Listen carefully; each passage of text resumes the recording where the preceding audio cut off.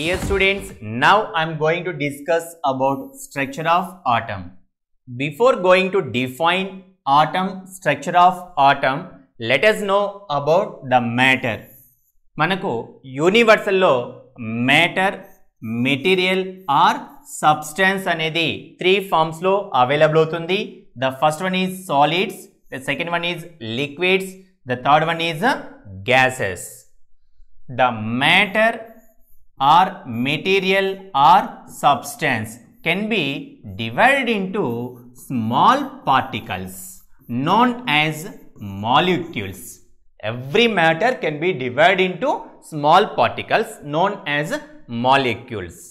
The molecules are further subdivided into very small particles or tiny particles known as atoms. In Greek words, the atom means indivisible.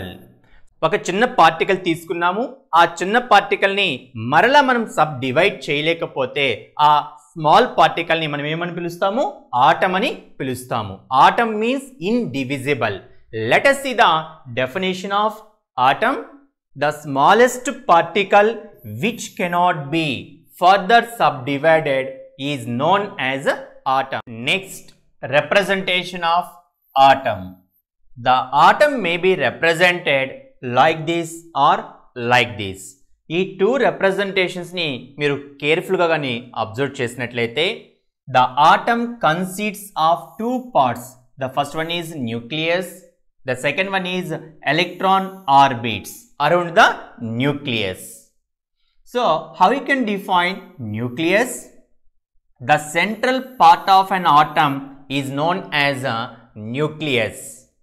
Nucleus consisting of two particles, protons and neutrons.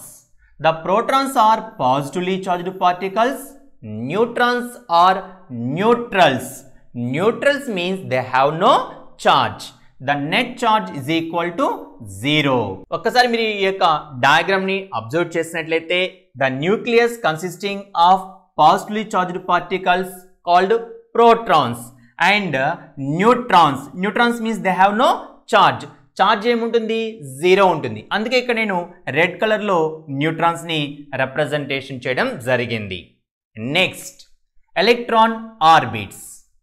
How you can define electron orbit? ఈ electron orbit define చేసే ముందు electrons ని మనం ఎలా define చేస్తాము అంటే the negatively charged particles are known as electrons.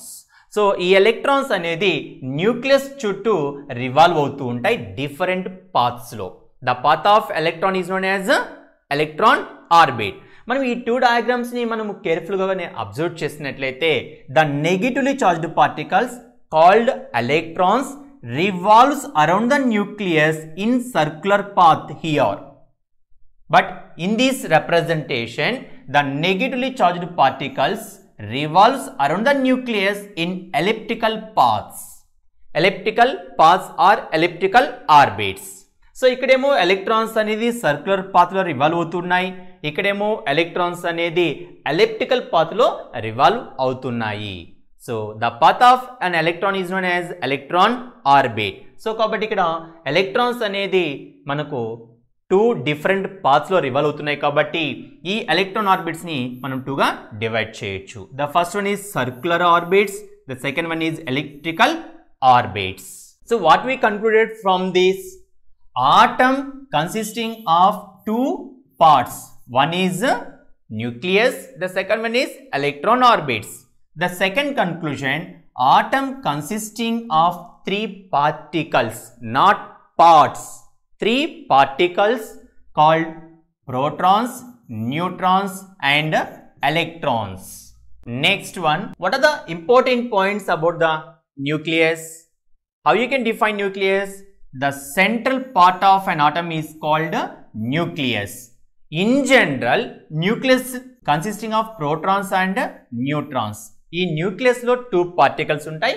The first one is protons and the second one is neutrons. Universal లో మనకు 118 ఎలిమెంట్స్ ఆర్ అవైలబుల్. 118 ఎలిమెంట్స్ లో the first element is hydrogen. except hydrogen, the remaining 117 elements యొక్క nucleases లో మనం observe చేసినట్లయితే the nucleus consisting of both protons and neutrons. అదే మనకు hydrogen atom యొక్క న్యూక్లియస్ ని మనం అబ్జర్వ్ చేసినట్లయితే it consisting of 1 proton only and no neutrons. Next, ఈ యొక్క ఆటమ్ యొక్క మాస్, దాన్ని మనం అటామిక్ మాస్ అని కూడా పిలవచ్చు. Atomic mass. ఈ ఆటంలో 3 పార్టికల్స్ ఉంటాయని మనం డిస్కషన్ చేసాం. One is protons, neutrons and electrons. ఈ 3 పార్టికల్స్ యొక్క మాస్ కని మనం ఒక్కసారి అబ్జర్వ్ చేసినట్లయితే ఈ అటామిక్ మాస్ అనేది మనకి ఈజీగా అర్థమవుతుంది. ఈ 3 పార్టికల్స్లో హెవియెస్ట్ పార్టికల్స్ ఎవరంటే ప్రోటాన్స్ అండ్ న్యూట్రాన్స్. ఎందుకంటే వాటికి వెయిట్ అనేది ఎక్కువ ఉంటుంది compare to the electrons. Electrons యొక్క వెయిట్ అనేది చాలా చాలా చాలా అంటే తక్కువగా ఉంటుంది, అంటే నెగ్లిజిబుల్ మాస్ని కలిగి ఉంటుంది ఎలక్ట్రాన్స్. సో ఓవరాల్గా ఈ ఆటమ్ యొక్క మాస్ అనేది దేని మీద డిపెండ్ అయి ఉంటుందంటే ప్రోటాన్స్ అండ్ న్యూట్రాన్స్ మీద డిపెండ్ అయి ఉంటుంది. సార్, ఈ రెండిట్లో ఎవరు హెవియెస్ట్ పార్టికల్? ఇక్కడ మనకు అర్థమైపోయింది, ఎలక్ట్రాన్ అనేది నెగ్లిజిబుల్ మాస్ని కలిగి ఉంటుంది. నెక్స్ట్, ప్రోటాన్స్ అంటే న్యూట్రాన్స్ యొక్క మాస్ అనేది చాలా ఎక్కువ ఉంటుంది. ఆ రెండిట్లో దేనికి ఎక్కువ మాస్ కలిగి ఉంటుందంటే స్లైట్లీ గ్రేటర్ అండి. అంటే న్యూట్రాన్స్ యొక్క మాస్ అనేది ప్రోటాన్స్ యొక్క మాస్ కన్నా కొంచెం ఎక్కువ ఉంటుంది, బట్ ఆల్మోస్ట్ సేమ్ అండి. అంటే ప్రోటాన్స్ యొక్క మాసు, న్యూట్రాన్స్ యొక్క మాసు రెండు కూడా ఆల్మోస్ట్ సేమ్. ఒకవేళ పర్టికులర్గా మనం అడిగితే న్యూట్రాన్స్ యొక్క mass slightly greater than that of protons. So మనకు ఒక ఆటమ్ యొక్క మాస్ అనేది తెలియాలి అంటే ఏం తెలియాలి? ప్రోటాన్స్ అండ్ న్యూట్రాన్స్ యొక్క మాస్ కానీ తెలిస్తే మనము అటామిక్ మాస్ అనేది చాలా ఈజీగా ఫైండ్ అవుట్ చేయొచ్చు. సో మీరు ఇక్కడ ఈ 3 పాయింట్స్ మీరు అబ్జర్వ్ చేసినట్లయితే ఇప్పుడు నేను డిస్కషన్ చేస్తుంది మీకు క్లియర్గా అనేది అర్థమవుతుంది. The last point, all the mass of the atom is concentrated in it's nucleus. ఎందుకని? న్యూక్లియస్లో ప్రోటాన్స్ అండ్ న్యూట్రాన్స్ కలిగి ఉంటుంది కాబట్టి మనకు ఈ ఎంటైర్ ఆటమ్ యొక్క మాస్ అనేది సెంటర్లో కాన్సన్ట్రేట్ అయి ఉంటుంది. నెక్స్ట్, ఎలక్ట్రాన్ ఆర్బిట్స్ గురించి some of the important points మనం ఇప్పుడు డిస్కషన్ చేయబోతున్నాం. సో ఎలక్ట్రాన్స్ అనేది న్యూక్లియస్ చుట్టూ డిఫరెంట్ పాత్స్లో రివాల్వ్ అవుతుంటాయి. The path of N electron is known as electron orbit. This is the first point. Next, second point, electron orbits are circular orbits are elliptical orbits. Next, so ఇక్కడ న్యూక్లియస్కి దగ్గరగా ఉన్నటువంటి ఆర్బిట్ని మనం first orbit అంటాం. Next ఆర్బిట్ని second orbit, next third orbit, next fourth orbit. ఈ యొక్క orbits అనేది దేని మీద డిపెండ్ అయి ఉంటాయంటే ఒక ఆటంలో నెంబర్ ఆఫ్ ఎలక్ట్రాన్స్ని బట్టి నెంబర్ ఆఫ్ ఆర్బిట్స్ అనేది డిపెండ్ అయి ఉంటాయి. న్యూక్లియస్కి ఫస్ట్ దగ్గరగా ఉన్న ఆర్బిట్ని ఫస్ట్ ఆర్బిట్ అని, next second orbit, third orbit, fourth orbit అని కూడా పిలవచ్చు. ఇదే ఆర్బిట్స్ని మనము ఆల్ఫాబెట్స్తో కూడా రిప్రజెంటేషన్ చేయొచ్చు. K, L, M, N.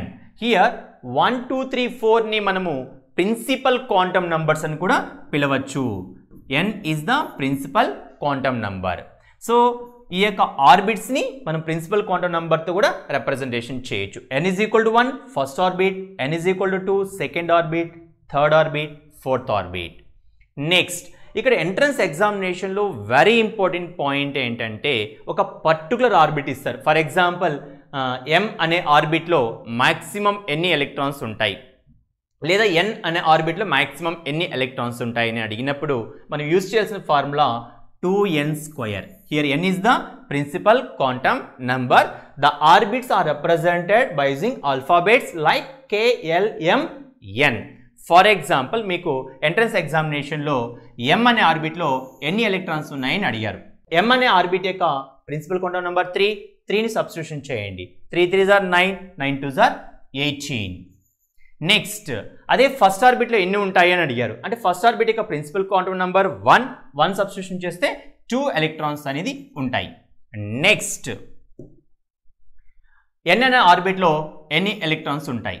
N అనే ఆర్బిట్ యొక్క ప్రిన్సిపల్ క్వాంటమ్ నెంబర్ 4 సబ్స్టిట్యూషన్ చేస్తే 4 4s are 16, 16 2s are 32. So 32 electrons are present. Okay, what about L orbit? In the orbit L, ఎన్ని ఎలక్ట్రాన్స్ ప్రెజెంట్ అయి ఉంటాయి? L ఆర్బిట్ యొక్క principal quantum number 2 substitution చేద్దాం. 2 2s are 4, 4 2s are 8. So totally 8 electrons are present. Simply remember, how many electrons are present in the first orbit? 2 electrons. Second orbit 8 electrons. Third orbit 18 electrons. In the fourth orbit 32 electrons are present.